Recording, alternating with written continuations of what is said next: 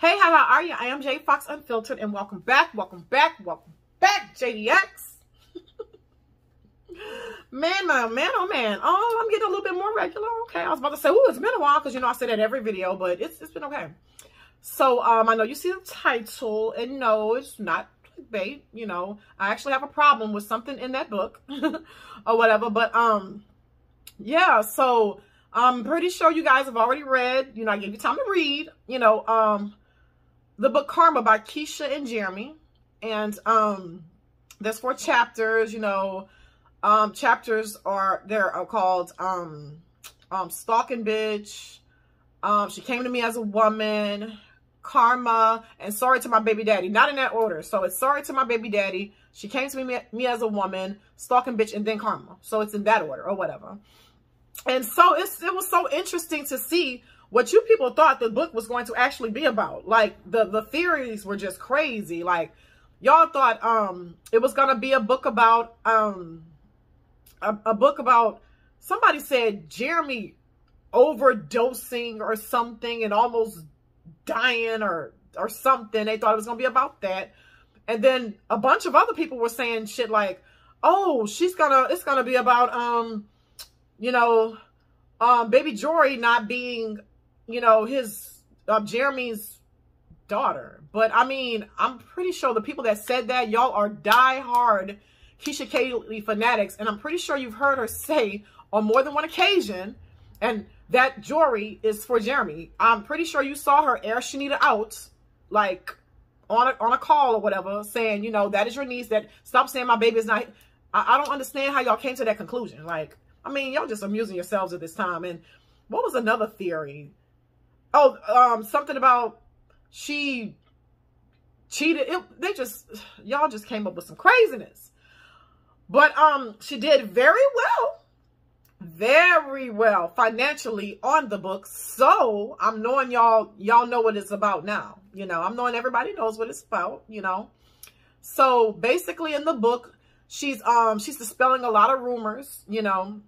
She's talking about what she and Jeremy, you know, went through, you know, with his, you know, infidelity and all sorts of other things. You know, she told us some things that we did know. She told us some things that we did not know, you know, like, so, like, from what I know, it wasn't, a lot of people just felt that it was all peaches and cream between them when it happened. It was a situation where it was like, hey, I'm going to pick you out a girlfriend. Let's pick that one, you know, and, you know, you can go cheat on, I'm going to pick y'all somebody specifically. And, oh, you got a pregnant? Oh, that's okay. I don't feel any pain behind it. Everything's okay. I'm okay with this. And that's it. I never shed a tear, and it was just cool. I'm just waiting on another baby. You know, y'all thinking it was some situation like that. Like, y'all have really romanticized Keesha in a weird way. But no, so basically she talked about how you know, found out like the stuff that they had gone through with that. And she also said, like I said, some other stuff we didn't know about. Like, at one point there was a young lady that was like stalking her and, you know, like going up to her, you know, befriending her and trying to get like some workout moves, and was like, hey, blah, blah, blah. And she ended up overhearing the girl in the bathroom talking to someone else, like, yeah, you know, she almost caught me, blah, blah, blah. Like, Keesha breeds some strange characters. And I told her why in person, and she bust out laughing or whatever. Like, Keesha, Santa Claus doing exactly what I said. Okay. So yeah, she talked about that, which was very, very sad, you know, and I know she's learned a lesson with that, you know, she tries to please everybody. She's a people pleaser, and she's nice or whatever, but, you know, she's going to think twice before she going to let somebody just come up to her, allegedly not knowing her, and randomly, like, get at her like that or whatever. She talked about Tulum and the backlash, you know, of Tulum, and, you know, all what, you know, Jeremy was going through with Tulum, and, you know, how it came to be. You know, they were stalking her stories as usual, the stories of all her friends and stuff, because, you know, they have nothing better to do just to worry about somebody, give somebody views that they do not like. But, you know, he saw that, and, you know, some other stuff happened behind the scenes, and, you know, he was just, he wasn't happy about that, because, you know, he very much, nobody that genuinely loves somebody wants to see them dance. And he knows that, you know, she likes to dance, and, you know, he like it when she turns up or whatever, because, you know, sometimes she could come off as a little bit reserved, or I guess in the past, or and a little bit now, you know, whatever. So, you know, he you know, he liked the fact that she turned up, but just not, you know, he don't want no dude or no potential suitor within feet of her, like feet. So, you know, just when he came back, and let's see, what else did they touch on in the book? It was basically like, what did he say? Yeah, they told that, you know, coming to him as a woman, and Karma, and Karma was written by Jeremy. Oh my gosh. Y'all don't think nobody college educated know how to write. That's another thing y'all coming up with. So now y'all saying Jeremy did not write the book. He wrote the book. He wrote his portion in the book. Like, I don't understand. Y'all just come up with anything at this point. Y'all really just be coming up, grasping for straws, and just coming up with anything. Yes, he absolutely, positively wrote his portion of the book. What was it that he said that y'all didn't believe? Like the fact of just how much he loves her, and you know, just how, you know, how he felt when she rejected the engagement. That's another thing that they discussed in the book.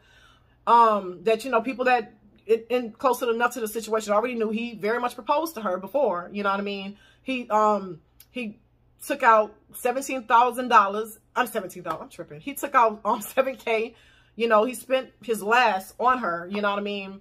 Because, you know, he wanted to get the ring, that her dream ring and stuff like that. So, you know, he thought that she was gonna be like, okay, you know, I'm gonna marry you, because, you know, a lot of women, he knows she loves her. He knows they love each other. So he probably thinking, okay, it wasn't just done because, okay, I did this to you, so you deserve to have this, or, you know, maybe I'm gonna leave you. It was just in that moment he knew where he wanted to be. You know what I'm saying? He went out, he had his fun, he did whatever, and it just wasn't busting. The fun that he had, it wasn't busting. He knew what he wanted. He knew exactly who he wanted.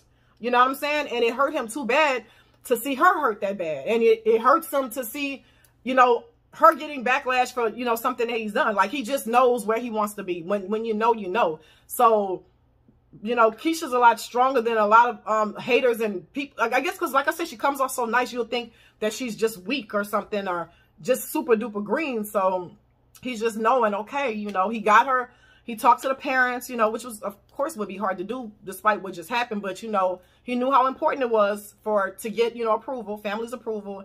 And like somebody was saying that, you know, how the mama feel about blah, blah, blah. But, you know, the mama is always around him. Miss Sandra's always around her. So she's able to see his love for her in person. So that's why it wasn't like, oh, get rid of him here. You know, stuff like that. You know, they're pretty, everything is going, you know, well over there. So he proposed to her.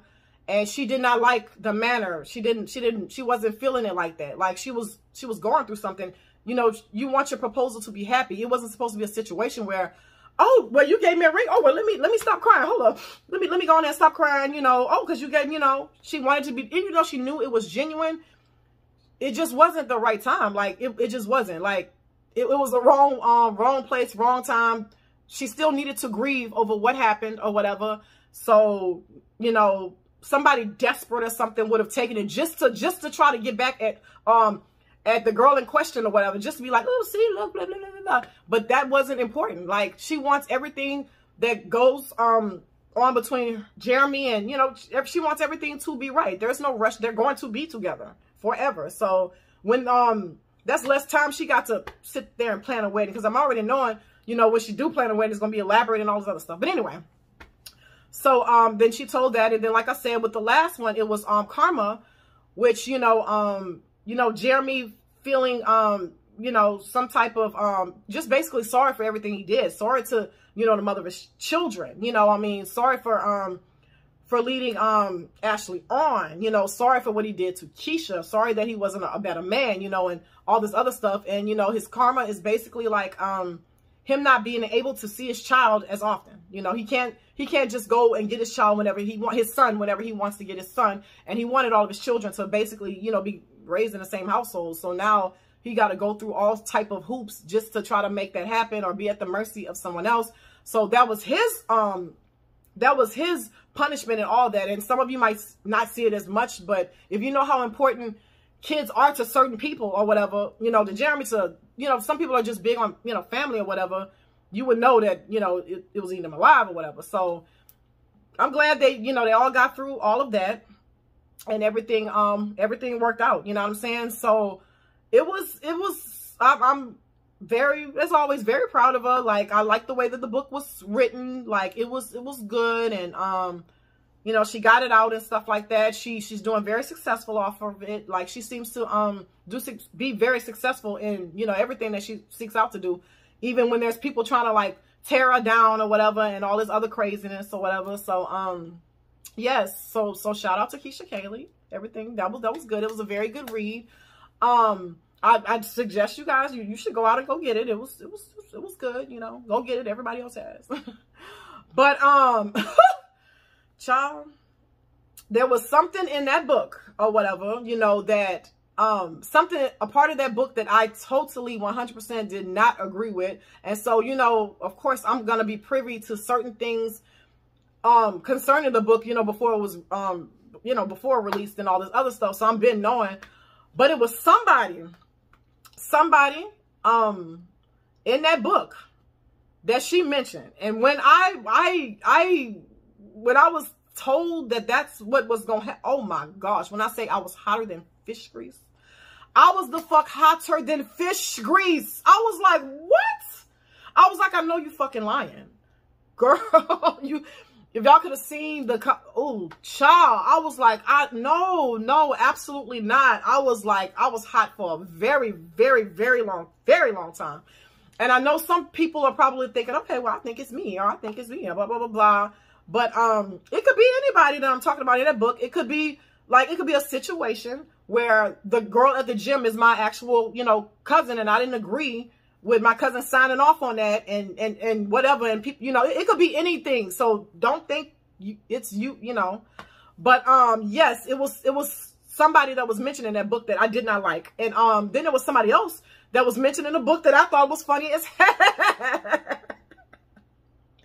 That I thought was funny as hell. I thought that was hilarious, you know. But you know, I'm gonna leave it at that. But yes, I wasn't in agreement of someone that was mentioned in the book or whatever. I was the fuck pissed for a long time. But everything else, you know, and then I understand why, you know, they had to mention whatever, because that is a true part of Keesha's story, you know. I understand. I totally understand, because that is a part of Keesha's story. So all in all, I give the book a 10 out of 10 because the book was very well written. It was very, very true. I like, you know, everything that was about it. It was a very good book. And, you know, I mean, you know, stay tuned for her next book or whatever. So that's all I had to say about that. So be sure to get the book. It was great. And I might be seeing y'all tomorrow. I ought to turn this thing off again and then shoot something else for tomorrow, like I did the last time. But yes, thank you all for watching. And girl hands.